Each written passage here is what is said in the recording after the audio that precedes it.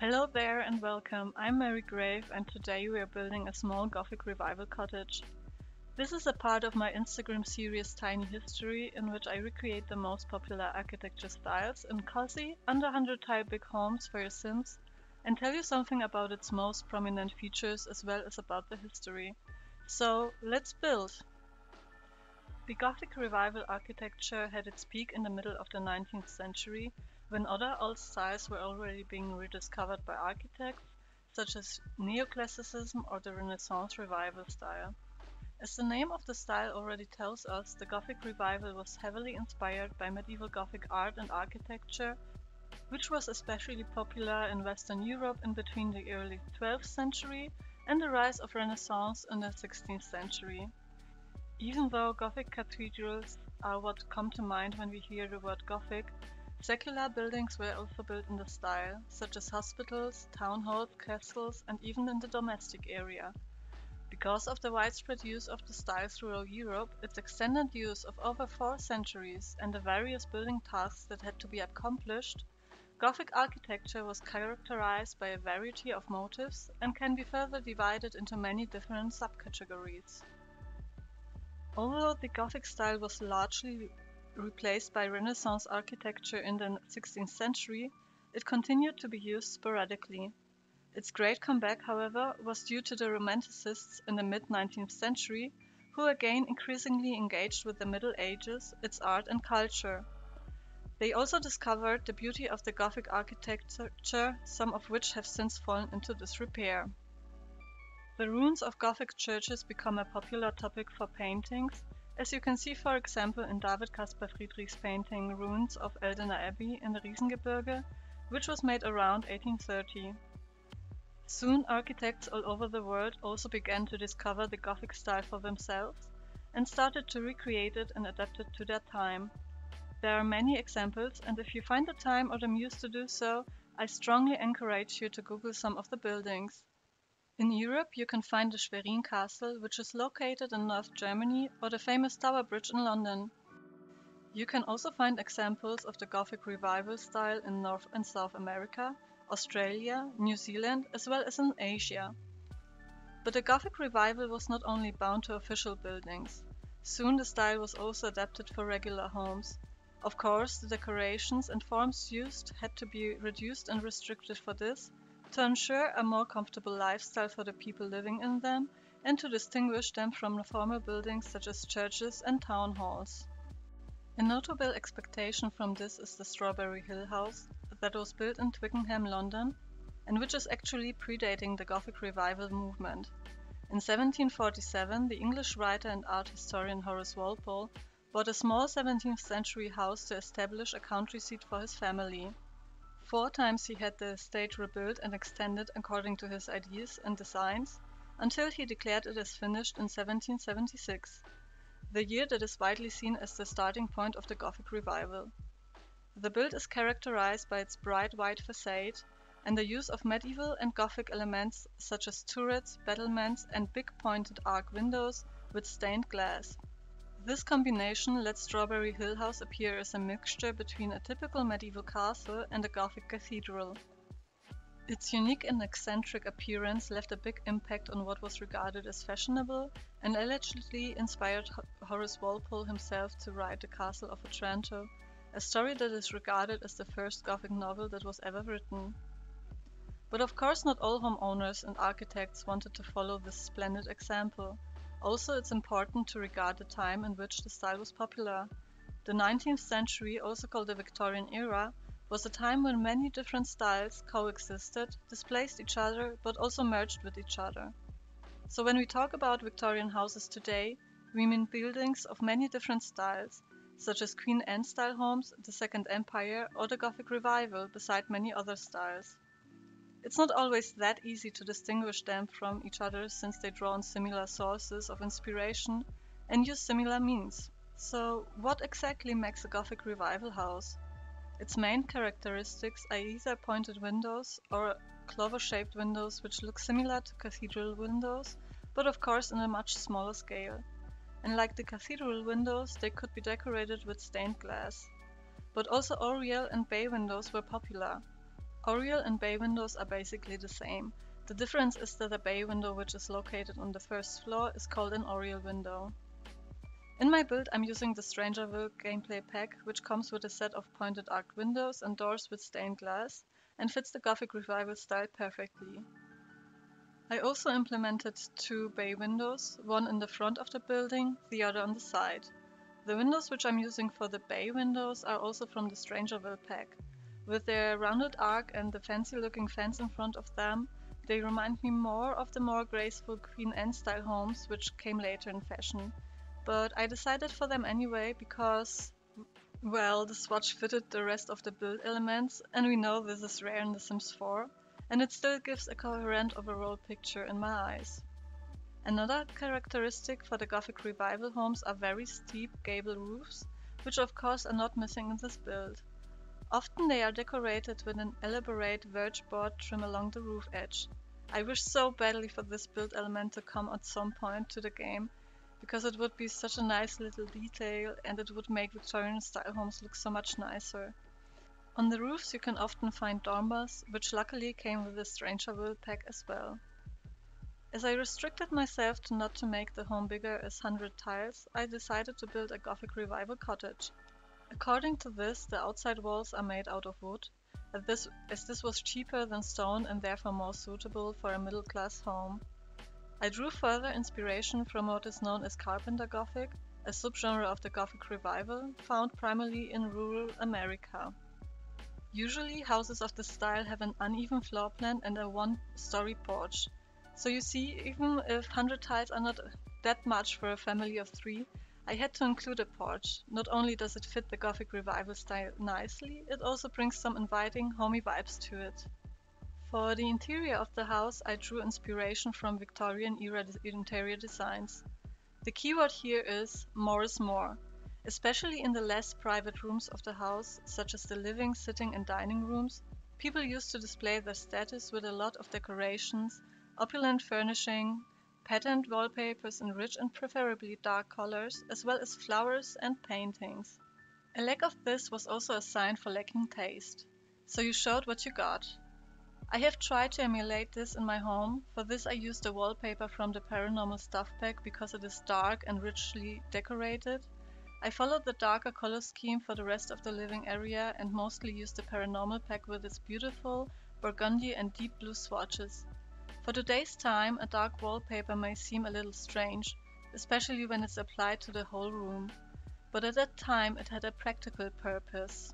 The dark color concealed the soot that settled on the walls due to heating with coal. Accordingly, also in terms of curtains and furniture were dark colors, such as burgundy, dark forest green, navy blue or a deep brown more popular.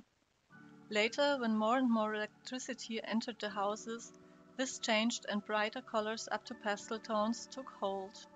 Since we are on the subject of interiors, it would be fitting to mention that the floor plan as found here in my home would not be found in this manner in the 19th century. The rooms were separated from each other according to their respective purpose, and an open floor plan would have been a no-go. Especially the kitchen would have been strictly separated from the rest of the rooms. In addition, the representative rooms would be located in the front part of the house. The bedrooms would then be found in the back or upstairs. The nursery would thus be misplaced in this house. But I found the idea of having a sitting area in the window for the daughter just too cute to resist. While I followed the crowded and dark interior style of the Victorian era in the living area and hallway, I softened the 2 bedrooms by using lighter colors and reducing furnishing. I just felt that the house would be too gloomy that way otherwise, and even though I built these houses to showcase their respective styles, I also want them to be played with and used by you. The cluttered dark style is simply so antithetical to what we now think of as a comfortable living atmosphere. Of course you can do whatever you want with those houses I build, and if you decide to make the bedrooms look more like the living room, tag me in the pictures of on Instagram. I would love to see your variations. For the master bedroom I used the bed tables and the closet from Cats and Dogs, which came with a beautiful deep reddish brown wood swatch. The mirror came with the Get Together pack and added with the rest of the furniture to the old look, while the wallpaper from Realm of Magic emphasizes the more rural style of the room. As usual, I cluttered up the room a bit to let it look more lived in without overdoing it, and added some paintings on the walls. Since the room is meant for two Sims, I also kept it more natural. For the kids' bedroom, I used a lot of pinkish colors so that it looks more cheerful. The packs I mostly used for this room were the Parenthood gameplay pack, cats and dogs, and some items from the kids' room stuff pack. The bed came with the season expansion pack and it is so adorable. It's one of my favorite single beds in game and I use it for children and teen rooms almost constantly. I also think that maybe at some point of her life the sim who lives here wants to become a musician, so I put some fitting posters on the wall near her bed and I gave her a violin. And as I said before, I put a sofa from Cats and Dogs in the bay window, which came in a cute soft pink swatch to it, put some clutter on it, and I think this is a really adorable spot in this room. In my mind, this room is that of a preteen who slowly finds out who she is and starting developing her own interests. I put some nail polish on her wardrobe, but she also enjoys playing with her toys. Fitting to her love for creativity, I put an activity table in her room, and she is ready to tackle the art prodigy aspiration. For the parents, I thought that they're creative people as well, so I put a painting easel in the living area for them to use. Also, they like to travel and maybe that's why they preferred staying in a small house. I did cut out the making of the bathroom and hallway in this video because the spaces are really small and therefore are not decorated that much. You can see some pictures of it though at the end of the video. As I said, I kept it simple and focused on functionality more than on the looks. For the hallway I used the wallpaper from the Paranormal stuff pack again and did my usual decorating. I put a side table from the laundry pack and above it a mirror. Some paintings and plants as well. For the bathroom I used mostly the Parenthood pack with its shower bathtub and the sink. I used a mirror from Cats and Dogs with a dark blue swatch fitting the rest of the bath furniture, a bit of decoration and that's it. Coming back to the kids' room, I really like how it turned out and while pink is not one of my favorite colors, I like how it looks in here and how well the many different pink swatches work together. With the clutter and activities in here, I think it gives the girl a lot of personality and I'm just overall very happy how it turned out. In my mind, she's a girl who is popular in her friends group, she's outgoing and fun to be around. Maybe when she's older she will like to experiment with fashion and makeup, and should she keep her interest in music, she maybe one day will become a famous singer or musician. Or, if the new gameplay pack The Sims 14 just announced is really a wedding planner pack, maybe this will be her career. In the end it's up to you, I guess. Anyway, enough of the speculations. If you play the house, let me know which career you decided to give her. It was really fun to decorate this room, even though I had some difficulties finding a matching wallpaper for this room. I didn't want to get a pink one because I thought it might be a bit overwhelming, but I finally settled for a pinkish one from the Parenthood pack with the little hearts on the trim, and surprisingly for me it pulls the room together nicely. Coming to the landscaping part of the video, I wanted a backyard so badly, but I had to scrap this plan because otherwise everything would have looked too cramped. To contrast the darker living area, I tried to keep it light, cheerful and a bit romantic. Your Sims can grow plants in here and I gave them a little sitting area. For the kid there is also a monkey bar which came with the romantic garden stuff pack. I really love this object, but it also kind of confuses me that it was added in the pack, which is in my opinion much more focused on dates and older Sims. But whatever, I'm not complaining. I did the path leading to the house with the terrain tool. For the fence I used one which came with the Strangerville pack in a white swatch. It's really cute and it gives me some lovely suburban vibes. With the terrain tool I outlined where I want the landscaping to be. I used much more plants in the yard than I did in my last videos because it just fits the build better. As I myself am not a big fan of too much clutter, as I think it's easier to play in less cluttered lots, I still try to not overdo it. I mostly used the base game plants and put some flowers from the romantic garden in it. I'm not sure what they're called in English. Wikipedia says mullein. Anyway, I think they look really nice and romantic and they're so cute. As I said before, I put some planters in the garden so your Sims can grow their own flowers and vegetables or fruits, and put a little sitting area in here. I didn't playtest it if a Sim can reach the planters behind the table though, but I think I left enough space for them to reach it.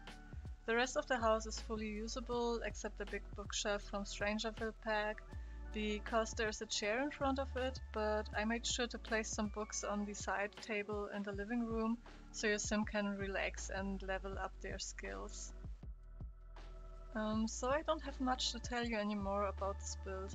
I hope you enjoyed my video and me talking about Gothic Revival architecture. If so, and you would like to see more, please like and subscribe. This would mean the world to me. And also, if you're interested in my earlier houses for the series Tiny History, you can visit my Instagram, it's linked down below. I already built their tiny versions for Tudor, Cape Cod, Georgian and Greek Revival style homes. If you want a specific architecture style being featured on here, you can put your suggestions in the comments. And if you would like to read more about the Gothic Revival architecture style or the Victorian Era Interior Designs, I linked you some articles down below. I wish you all a nice day and hope you will see us next week. Bye bye!